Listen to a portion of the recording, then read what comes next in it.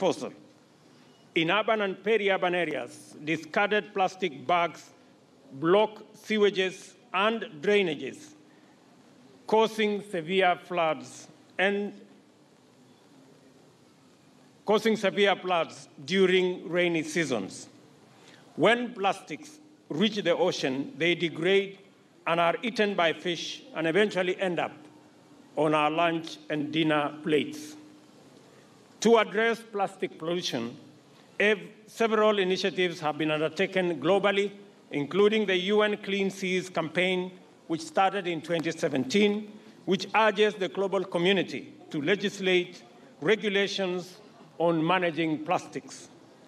I am pleased to announce that Kenya has made considerable progress in this regard. The government banned the manufacture, use, and importation of plastic carrier bags and flat bags last year in an effort to curb plastic waste. We are not rescinding this ban, and I urge all corporate and industry players, as well as the people of Kenya, to embrace and exploit alternative packaging materials, as well as recycling and reusing to minimize wastage. Ni kauli ya naibu wa rais William Ruto hapo, ambaye alikuwa anaongea katika hafla rasmi iliyofanyika katika kaunti ya Kwale ambapo tupo. Ni hafla iliyofanyika katika bustani ya Baraza mapema hii leo, akiwa na viongozi wengine kutoka pwani. Awali pia alikuwa katika shule ya msingi ya Kwale ambapo aliongoza shughuli ya kupanda miti, akiwa naye waziri wa masuala ya mazingira Keriako Tobiko. Ili kuendeleza mjadala na mpisha mwenzangu Ali Manso. Asante sana na shukran sana kwa watazamaji wetu ambao wanaotupata hivi sasa pamoja na wageni ambao tuko nao hapa. Baadhi ya maswali ambayo mmeweza kuuliza nitasema ni maswali ya mambo ambayo yanayoendelea katika mitaa ambayo mnaoishi, na vile vile ni changamoto ambazo tunazopambana nazo katika kuhakikisha kwamba hii marufuku inatumika vema kabisa. Na kama mmoja hapa alivyosema kwamba marufuku yenyewe ndio serikali itabuni sera ambazo zinakuwa ni madhubuti sana kwa taifa, lakini ili hizo sera zipate kutumiwa vema na tuhitaji mimi na wewe ili kuhakikisha kwamba tunatekeleza kile kinachohitajika. Hivi sasa kwenye sehemu hii ambayo tunaoendelea, nitataka kusikia ama tunaangazia sasa ni njia zipi bora za kufuatwa zaidi ili kuweza kuimarisha kile ambacho tunachozungumzia hii leo na kuhifadhi mazingira ambayo tunayoishi nayo kwa kizazi cha leo na hata vizazi vijavyo.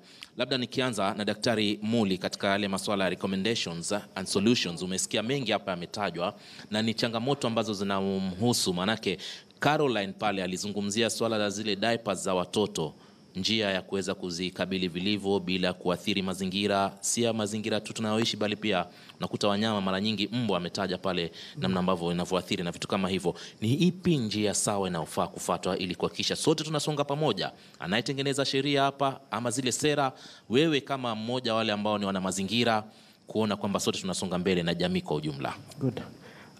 Wacha niseme hivi. Hii shida tuko nayo saa hii si shida ya Kenya peke yake. Europe, it is Europe and I want to call German, walikuwa na shida kama hizi. Back 1930s, 1920s, walikuwa wanakaa, perhaps walikuwa wanakaa mahali kama hapa, wakiongezwa CKTN, maybe wakijiongoza, wakijadiliana ni vipi wanaweza fanya. So one thing we have to know, hii si shida ya Kenya. Hii shida ni ya ulimwengu.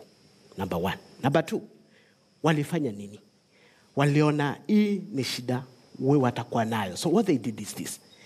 Incentive ilipeanwa ya kwanza kuonyeshana alternatives, solution kwa vile vitu tunahitaji kwa kuensure our environment is protected.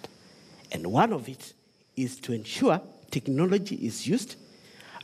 People come up with other solutions, alternative, kulete vitu kama viondo, made from sisos, vitu kama hizo.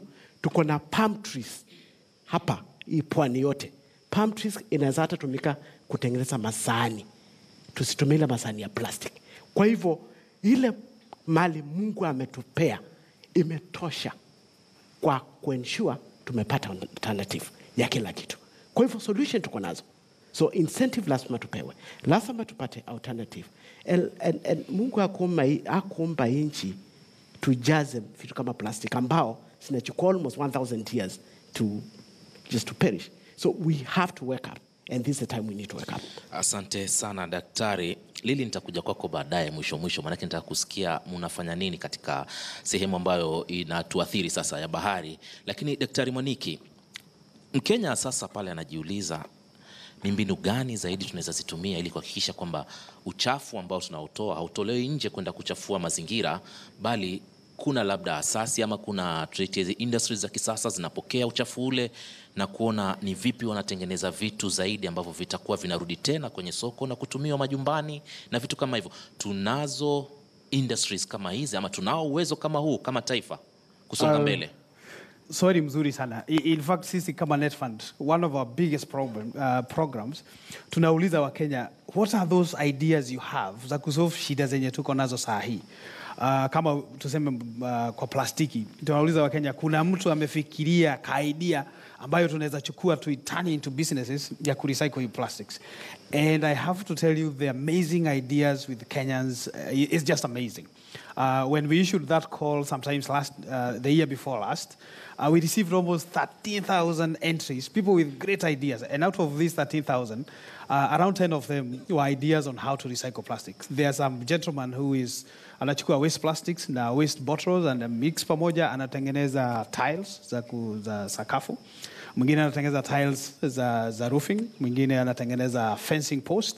So na hawa watu wenye wako na hizo idea, sisi kama Net Fund tunawatafuta, tukiwapata tunawachukua, tunapeleka through a business incubation process. Pale mwisho kabisa tunawapatia pesa kidogo, wana establish biashara na tunawaachilia. So far, kama Net Fund, to create around 6,000 green jobs. Now, some of those green jobs ni kurecycle plastics. So, mimi kitu moja ningesema, Wakenya si shida tu. Sisi wenyewe hapa nchini, tuko na solutions za hizo shida. Na kama kuna mwananchi anatazama sahi na ako na idea solution ya plastiki ama any environmental issues, aende kwa mtandao wetu, kwa internet, atuandikie email, atuambie hiyo idea. Sisi tunaweza mchukua na tufanye hiyo idea iwe biashara. But the other thing ni mwananchi wa kawaida, ukienda kesho kukunywa soda, ukipewa straw, mwambie tafadhali sitaki straw, nipe glasi ama nitakunywa na chupa. Hapo ndio tunaweza reduce pollution pale kwenye inaanzia. Aha. Asante sana mtazamaji, kama unavyofahamu pia tuna wasimamizi kutoka shirika la NEMA.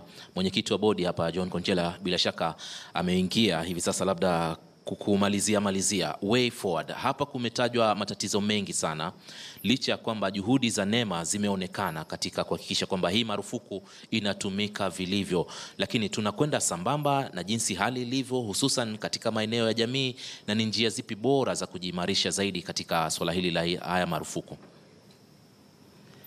Asante sana. Ya kwanza ni kushukuru wa Kenya kwa support walitupa. Hiyo gazette notice deadline ilipofika, waliabide kwa sheria na kuachana na mambo ya plastic bags. Tulikuwa na support kubwa kwa maana wana Kenya walichukua hiyo kama they took it seriously, na tukaona ya kwamba wana Kenya ni watu wa kuobey sheria. Tuko na challenge. Unajua ukiongea mambo ya plastics, ukimaliza plastic carrier bags na bado una plastic bottles, that remains a challenge. Na hakuna namna ya kumaliza plastics ila kumaliza plastic zote, both carrier bags na bottles. Lakini hivi karibuni tuliandikiana memorandum ya understanding na manufacturers wa plastic bottles, waanzishe take back scheme. Kwa maana shida tuliyoko naye ni hizi chupa ambayo zinatolewa na maji, mtu akikunywa maji anasirusha tu na sinapata njia ya kufika kwa awalan, mambo ya bahari ama mali kwenye maji ama vitu kama hizo.